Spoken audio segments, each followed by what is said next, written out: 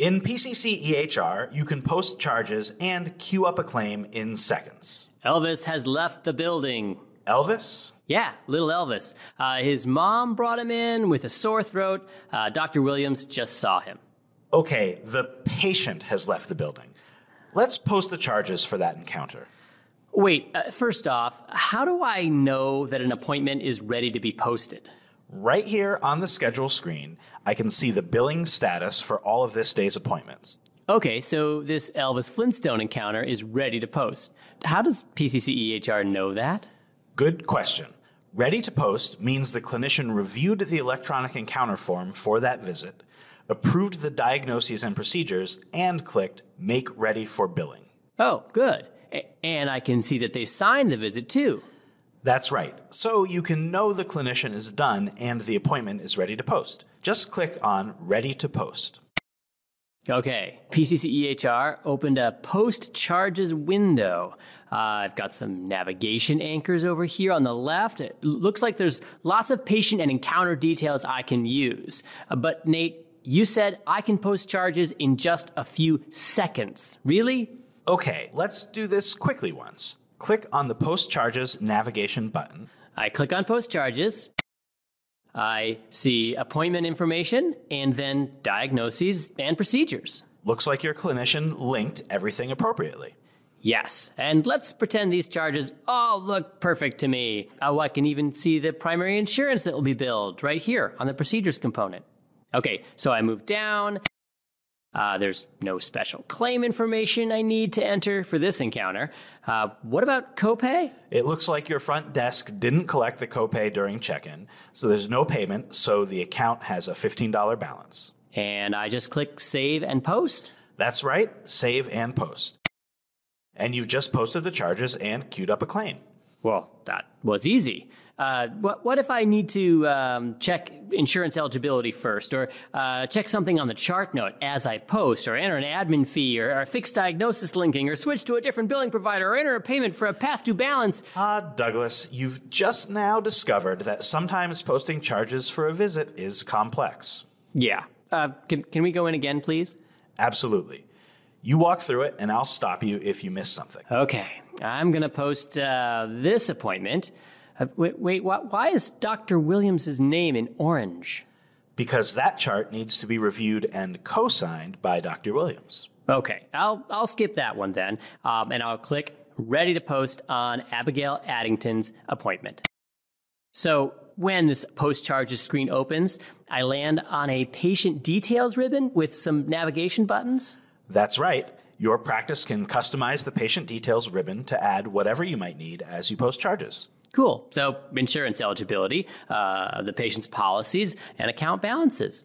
I can even look up the details for past balances with this flip-down arrow. I've used these tools before. Right. Many practices put these tools on the patient check-in screen. If the front desk scanned a new insurance card, if there's some other form of paperwork for this encounter, you'll see that here too. Great. Hey, it looks like I can navigate to the patient's chart history with the first navigation button. Yep, sometimes billers need to check previous visits to determine what codes to use when they bill. And when I'm ready to post the charges, I click Post Charges.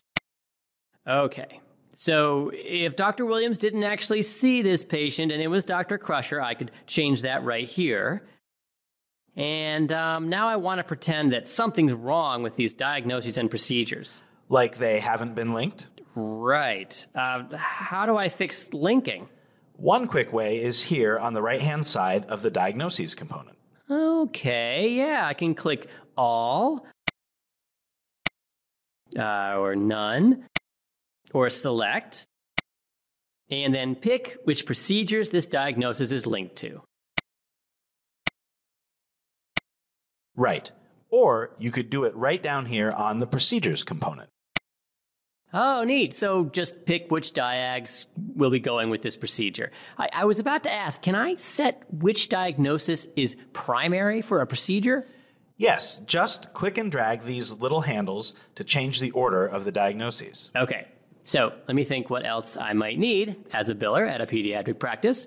I can fix the units. That's good for when they get immunization admins or supplies wrong. I can switch the responsible party, like to a secondary insurance. Or self-pay. Great. That's the copay amount, but I see I could change that if it was listed wrong for some reason. Oh, wait. What about modifiers? You mean that sometimes you have to add a modified code like a -25? Just click on the pull-down menu. There it is. Okay. Listen, can I add a new charge here? Of course you can. You're the biller. You've got a search box for adding any billing diagnosis here and a search box for adding any procedure code here. Now, I know that for most visits, I wouldn't add anything because the doctor charted the visit, but sometimes they get something wrong, or I need to add an administration fee or a forms fee, something like that. Perfect. Just keep in mind that items you add here are not being charted on the patient's clinical record. These are the billed codes, not the charted diagnoses or clinical procedures. You mentioned that. It reminds me, for a really complex visit, I really wish I could just get that chart note open. Just put the chart note right here next to this screen. Oh, you totally can. Just click Visit Note. What? Oh, that's really cool. The chart note doesn't fit in our little video screen very well, but I will totally use this. Okay, next. I love that I can add other claim information here. I've got that EPSDT pull down, prior authorization. I also see I can enter accident information for when that's needed. Oh, and right at the top, I can switch the billing provider. That's right. One doctor may be the rendering provider, billed out under a different doctor. Okay, just payments left. Hey, they didn't pay their copay, and they've got an outstanding balance. Yes, but they left you this check. Phew, okay. I pick check.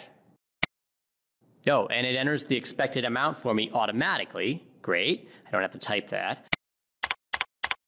It knows how much to apply to today's visit, but I can change that. Hey, I notice as I do all this, it updates the ledger up here. That's right. You can see the results of the payment. It's not entered yet.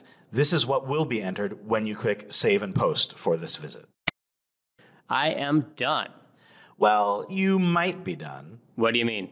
Well, did you need a receipt? Oh, I forgot. Can I go back in and get a receipt? Aha! Yes, I can. Now I'm really done. Hopefully. What do you mean? Well, Dr. Williams might pop open that chart later tonight and add a diagnosis or procedure. I hate that. How do we make sure we catch it when a clinician adds additional things? No problem. If anyone adds to the chart note, this posted status will switch to new items. Oh, can I just add those to the claim? Yes, just click to open it up, and you can review what was added. Okay, I'll pretend this new diagnosis and procedure are totally normal and correct.